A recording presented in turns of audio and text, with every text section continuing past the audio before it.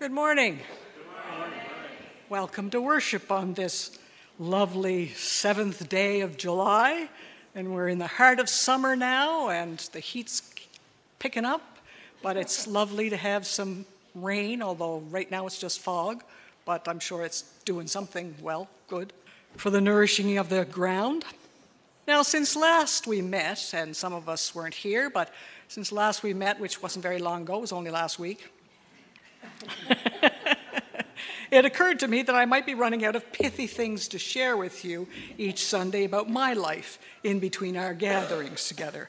Last week I had to resort to my haircut. That's getting down there, folks. So this past Tuesday I met someone in the grocery store. She recognized me, and I fortunately recognized her. And since she was polite enough to introduce herself, give me her name, without my prompting, I knew from whence we had previously met. Conversation happened. The upshot of this very ordinary day's event is that I am now getting a dog. Now, for those who haven't been here, I did have a cat for a short time, a few months, and they heard entirely too much about that cat. Cat's name was Molson. The dog's name will not be Molson. Dog's name is Lily, and I have hoops to go through yet, but as she is an elder dog, and the elder dog organization needs to know Lily will be well treated in her new home. There will be no cats, so she will be. But I am pretty sure we are a match, and she's a beagle, and she's an older beagle, fortunately. How many of you had beagles? Beagles are lovely. My neighbors nearest me had a dog that barked a lot, so and he's not there anymore, the dog, but the neighbors are, so we'll see how that goes. Anyway, soon, though not for a couple of weeks, but soon, I will have a new batch of fun-filled experiences to share with you all. Announcements. We are pleased this morning to have a memorial dedication later in the service in memory of Eleanor and Clarence Ross. And this morning's bulletins are given in loving memory of Emma Summers by Jack and Arlene Sorensen and family, and in loving memory of Mildred Smith by Barb Elaine and families. Reverend Karen is still on vacation, and I will be covering for her again next Sunday, as well as I'll be on call for emergencies, should we have any, until she returns. On July 21st, there will be an outdoor service at the Argyll Shore Provincial Park at 10:30 a.m. Reverend Karen will be back for that service.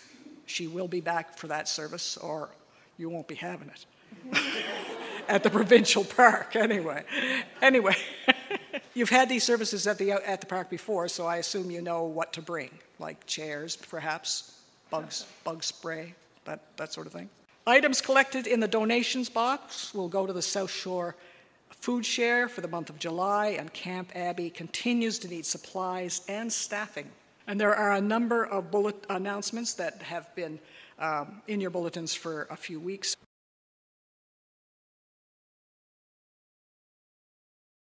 The wonders and responsibilities of summer are upon us, and we continue to answer a call guided by Creator and Spirit God to acknowledge regularly that we live and worship on the unceded lands of the Mi'kmaq and other indigenous people who have lived on and cared for this island for thousands of years.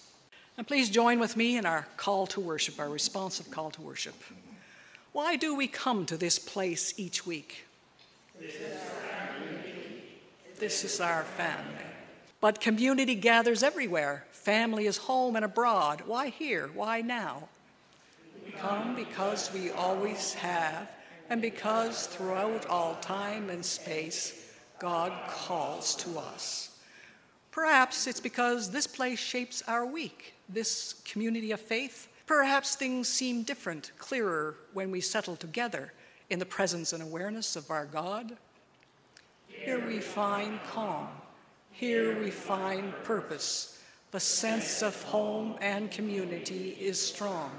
We listen to each other's experiences of life and of God. God's Spirit is strong here. Together we are stronger. Together we are God's people, doing our best to hear the Spirit and follow where God leads. into the world. And so we come to worship together. And our hymn is number 205 in Voices United, Like the Murmur of a Dove's Song.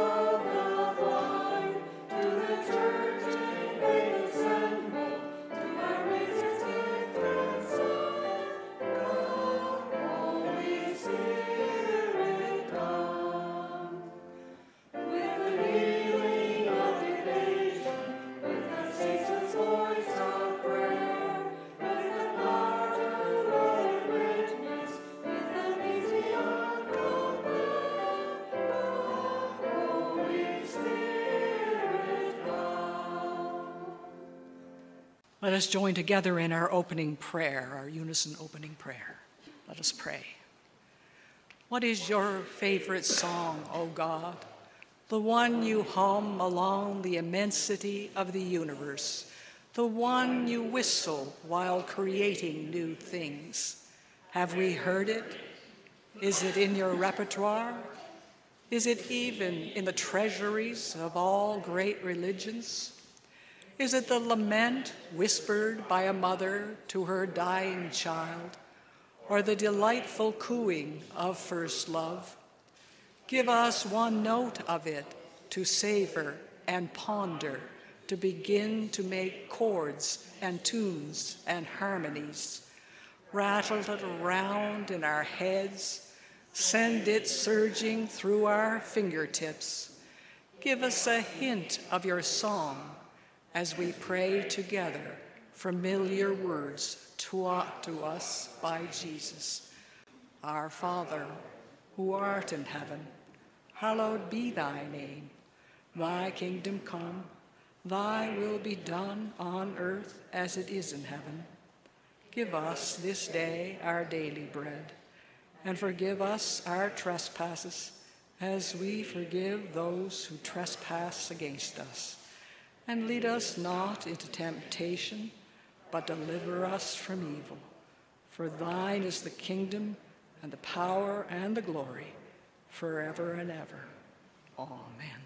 I'm going to read a passage from Ralph Milton's Lectionary Story Bible. And just for those who are younger here today, there are a couple of people. I mean, they're not people. No, they're not people. Pooh and Tigger are back there at the table in the back in case anybody wants to join them at any time during the service. That's fair game because they like company. May the Holy Spirit guide our readings, our listening, and our understandings this morning. Amen. And this story is called David Becomes King. Jonathan and his father were dead.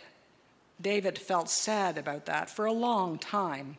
The people of Israel were sad too. Yes, but we need a king to be our leader. Let's go and talk to David. David, they said, you are one of us. We are all relatives. You come from Bethlehem, and we know your family. David nodded. That was true. When King Saul was our leader, you were often the one who led the soldiers out to the wars, and you led them back again. Now, David was smiling. He remembered the happy times before King Saul got sick, the times when he and his friend Jonathan did fun things together. We think God wants you to be like a shepherd for the people of Israel. God wants you to help us the way a shepherd looks after sheep. We want you to be our king.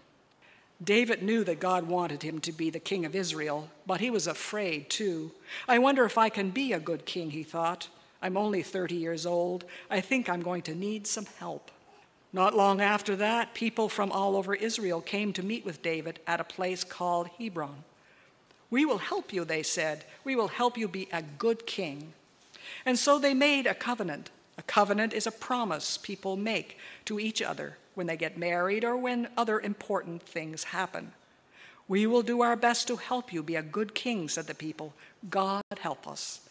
I will do my best to help you be good people," said David. "God help me." And so it was that David became the king of Israel. He was king for 40 years, a very long time. And our hymn is number 126 in More Voices. I don't know if people have them there, but this green will show the words. Are you a shepherd?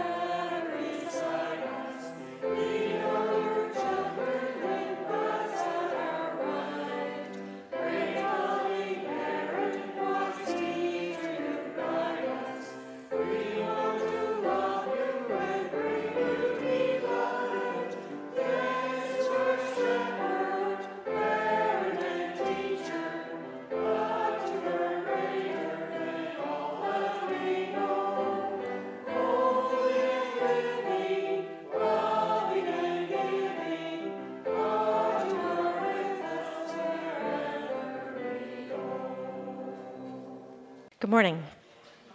Today's reading is from Mark, chapter 6, verses 1 to 13. Jesus is rejected at Nazareth. Jesus left that place and went back to his hometown, followed by his disciples.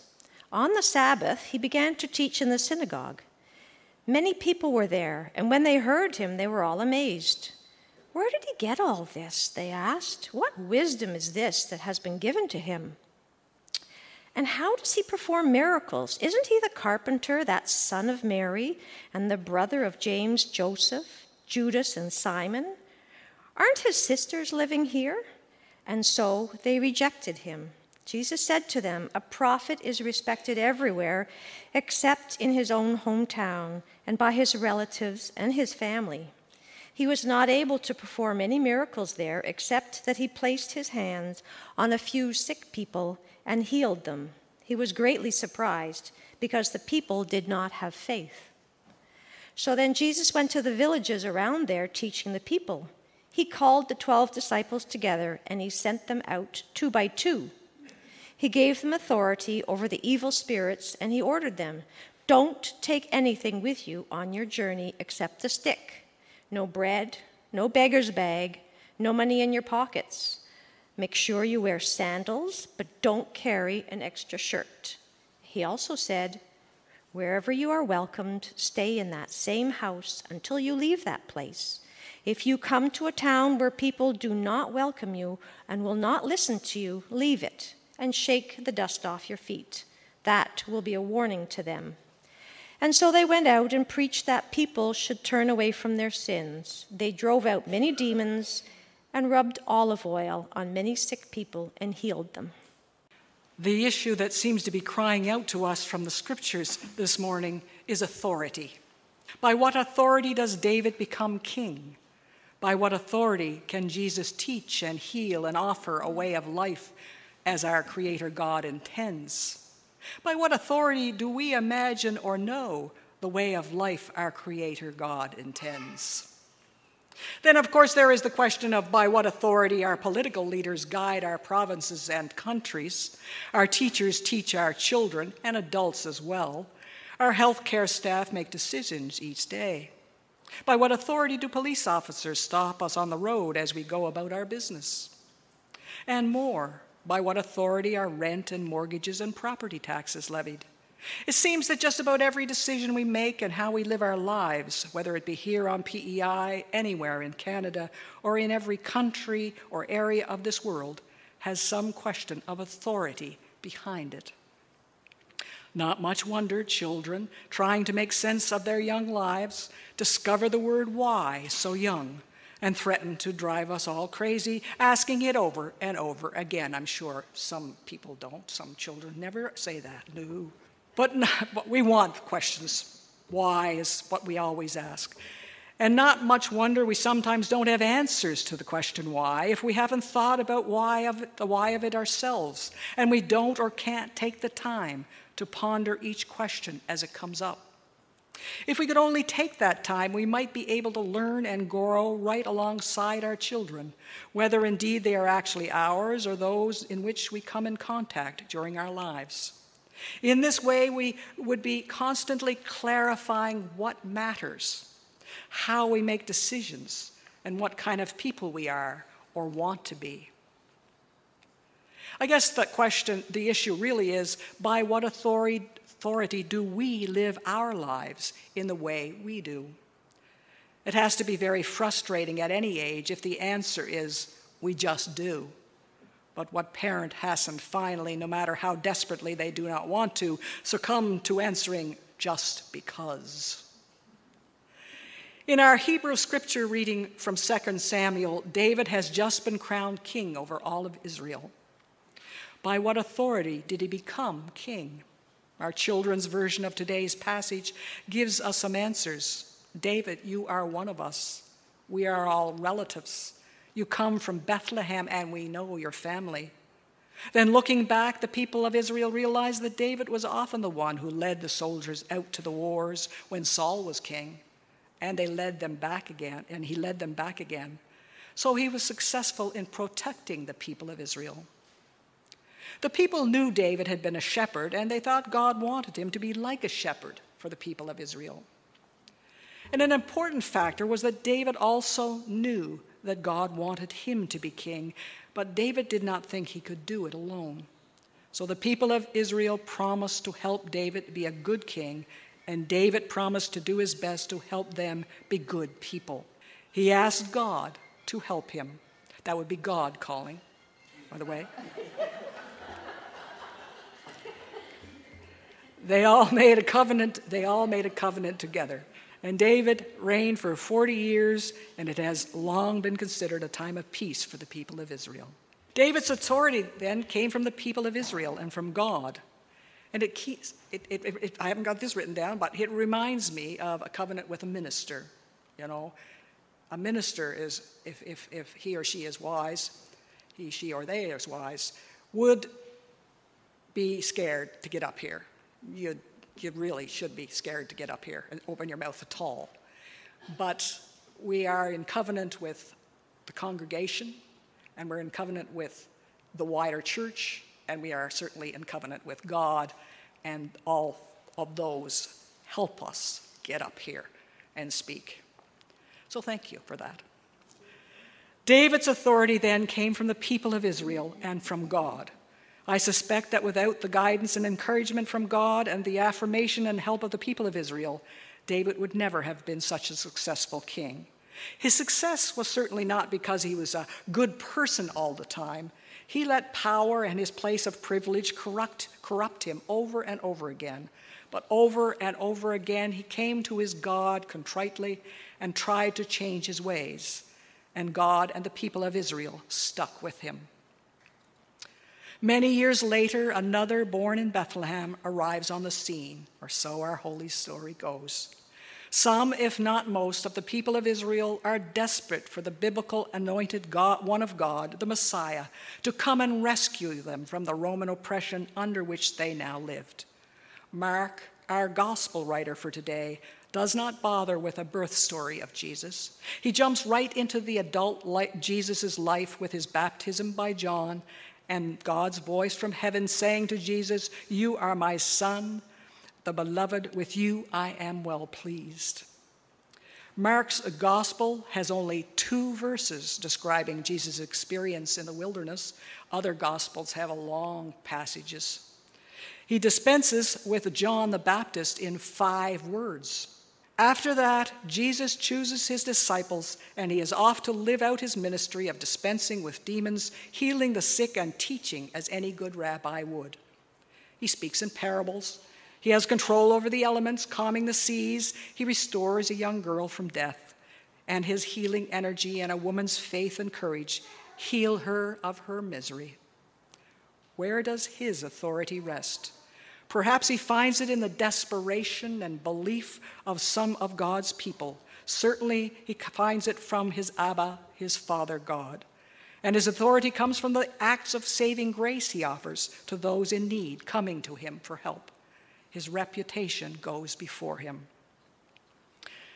And then Jesus comes home. "Where did this man get all this?" they said when he was teaching in the synagogue. "What is this wisdom that has been given to him? What deeds of power are being done by his hands? Is not this the son of the carpenter, and of Mary, and brother of James, and Joses, and Judas, and Simon, and are not his sisters here with us?" Have you ever had a similar experience of going home to discover you are just the same as when you left to those at home, with not much authority at all? Youth going to college or university for years sometimes have that feeling of being a child all over again when they come home. You or me as an adult return home or retire after many years of life-changing experiences and gaining new skills, only to struggle with feeling as if you haven't changed at all in the eyes of those who didn't share that part of your life journey. Or someone comes home to visit after many years, only to see you as they expect to see you. Your experiences, your accomplishments, your growth are not recognized for what they are. You, the you that by the grace of God and life has changed. So I wonder, did Jesus feel unable to be his full self in the midst of those who saw him as he was before he left home? Perhaps he wasn't able to recognize or acknowledge the authority granted to him by God and others in the midst of the offense taken by those others at his presence. I wonder, though, why this passage is in Mark's gospel. His efforts to lift up Messiah as Jesus as the Messiah is strong throughout Mark's gospel. I don't know how this helps. It seems, though, that even in Mark's time, admittedly not so long after Jesus' death and resurrection, some people were not granting Jesus, and perhaps even Mark, the authority many others were granting. There was a lot going on in Jesus' time and in Mark's time. There's a lot going on in our time that makes it hard for everyone to grant the same kinds of authority that would make this world a better place, hopefully, for all. Jesus couldn't do much about it. He spoke his words. Prophets are not without honor except, and he goes on, acknowledging himself as a prophet and probably saying in his own way that he has honor in other places, but here in his hometown, among his family and his own home, there is no honor for him. Still, he did manage to lay his hands on a few sick people and cure him. And I think perhaps that's Mark's drawing Jesus back into who Jesus is. It seems to have come as a shock to Jesus, however, how he was received. He was amazed at their unbelief. And the other half of the gospel reading is helping his followers recognize that sometimes there will be people who do not recognize their authority to teach and heal and have authority over the unclean spirits. Just take it in stride and move on. Shake off the dust that is on your feet as you leave, he says. By what authority, then, do we live our lives in the way we do? Do we check with God regularly to see if we are on the right track, or when we desperately need guidance or have a decision to make? Are we willing to recognize that some might not accept the authority we believe guides our decisions? Do we seek the help of those who might also help us make our decisions? Are we in covenant with each other as King David was with his people and his God? Is this why our United Church works through the committee and meeting process? It allows many to have a say before a decision is made. It allows the Spirit to speak through many life experiences, expertise, hopes, and dreams. 2 short stories to highlight the way people can choose to walk through life with authority, whether others want to follow that way or not. My son's basketball team was the University of North Carolina, and so now you know what that's doing up there. He was a wonderful basketball player in high school, and I loved basketball and have played it all when I was in high school and university. And so I adopted the UNC as my team so I could take part knowledgeably when we talked about his team. I looked up the word Tar Heels, what it meant, as they are the North Carolina Tar Heels. This is what I discovered, and I quote, "To call someone a Tar Heel was to imply that they worked in a lowly trade. During the Civil War, North Carolina soldiers flipped the meaning of the term and turned an epithet, which is a term of verbal abuse, into an accolade, which is a privilege or honor. They called themselves Tar Heels as an expression of state pride. And now thousands of ball caps and jerseys, and I'm sure other sports as well as basketball, have the Tar Heel symbol worn proudly. By what authority did those North Carolina soldiers live their lives, I wonder? Whatever it was, and I suspect we know, it spread throughout North Carolina and further afield. Perhaps it was their way of just shaking off the dust that was on their feet as a testimony against those who did not welcome them." One other, and I don't remember much of the details of this, but while serving a pastoral charge here on the island, I wrote a letter to the editor of The Guardian. I did that occasionally, but really very rarely. The subject had something to do with responding to another letter or a news article about some unjust practice perpetrated on a couple of our 2S LGBTQIA+ brothers and sisters here on the island years ago. I got a phone call in my office about that letter. It is a small island, so I wasn't really surprised, but I was surprised at this woman's views and her reasonable tone while speaking utter nonsense to my mind. She called my church office, so she must have known I was a minister. However the conversation went, I must at some point have said something about Jesus. I imagine it was in response to having a Bible verse or two thrown into the conversation to give authority to her arguments. I probably quoted or lifted up Jesus and his focus on love of all people as my authority. Her response, which I will never forget, was simple. Jesus is a sissy. And from the bottom of my heart and soul, I just laughed out loud because I just couldn't stop myself. I've never heard of anything so ludicrous in my life. And clearly, the woman did not know Jesus.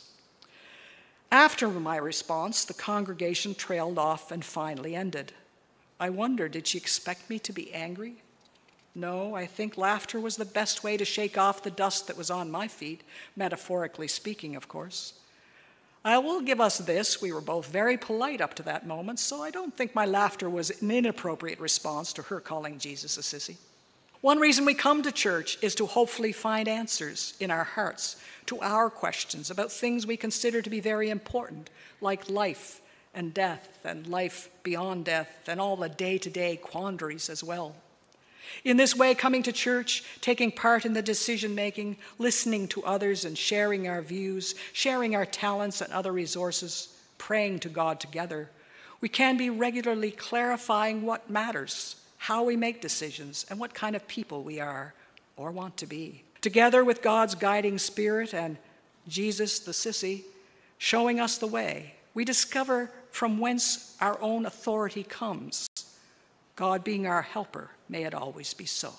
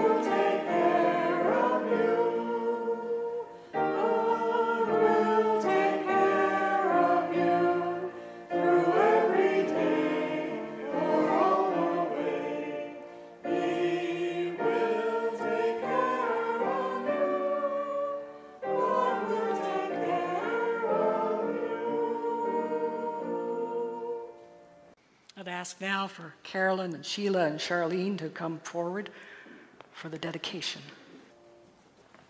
So we'll have a little prayer. Giver of all gifts, it is by your power that all things are made holy. We give you thanks for your marvelous wonders and for the work of human hands. Be with us now as we receive this memorial gift today.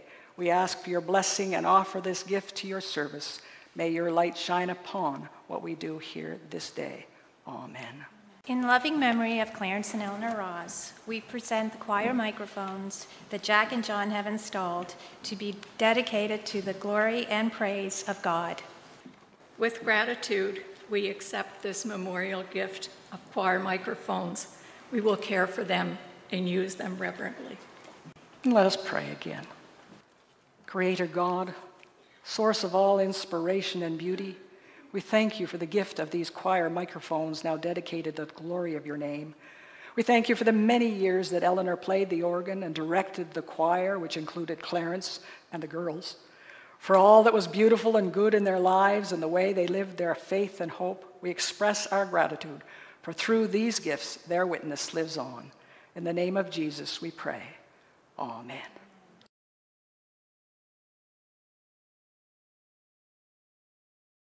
Today's Mission and Service Minute is Northern United Church ministers are facing a crisis. The number of deaths in northern communities has been immense, and the grief of burying community members, especially young people, has been overwhelming. The emotional toll of ministering to a grieving community is enormous, and ministers are in dire need of rest and renewal.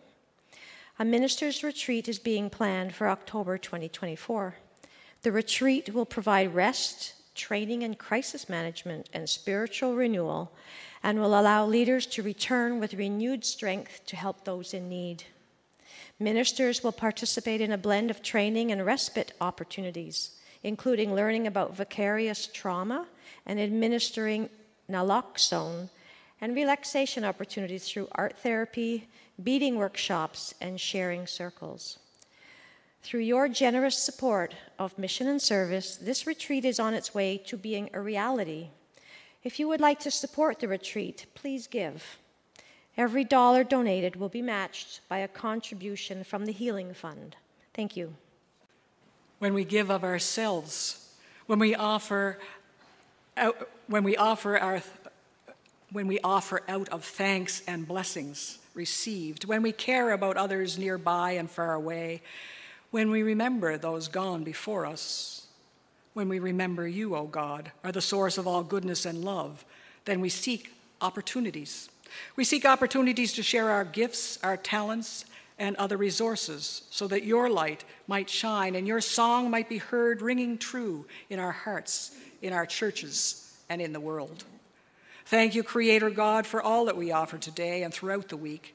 Guide us in what we do and help us follow where you lead. In Christ's name we pray. Amen. And our offertory hymn is number 537. Your work, O God, needs many hands.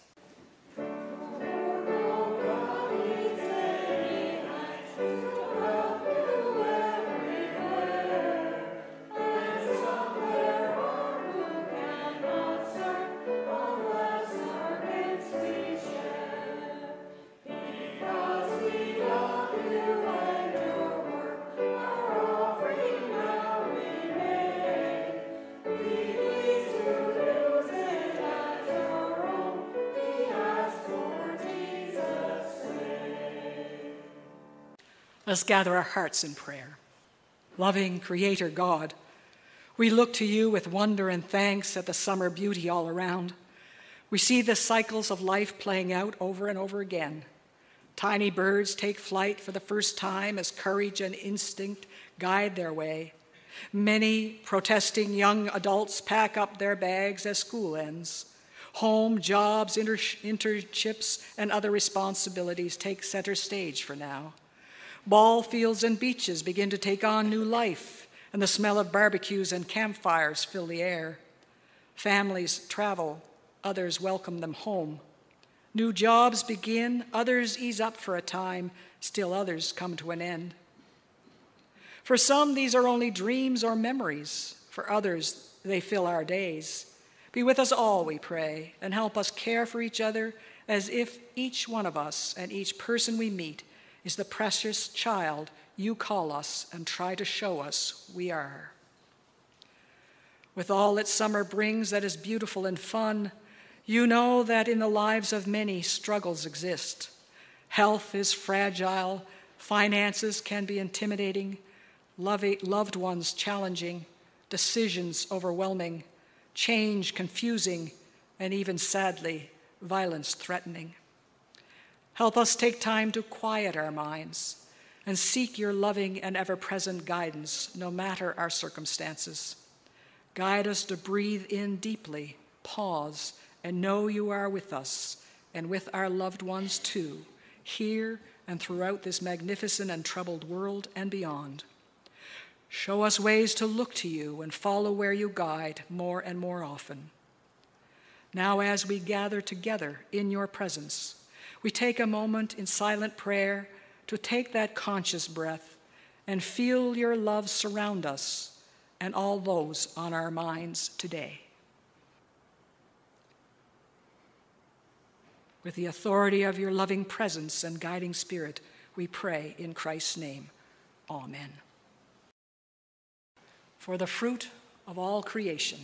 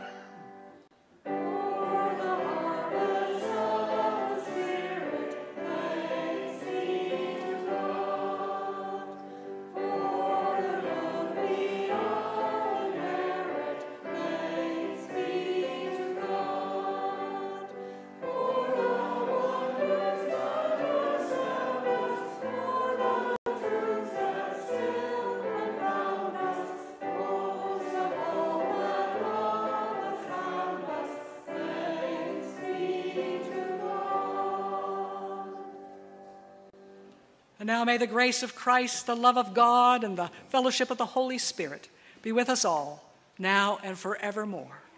Amen.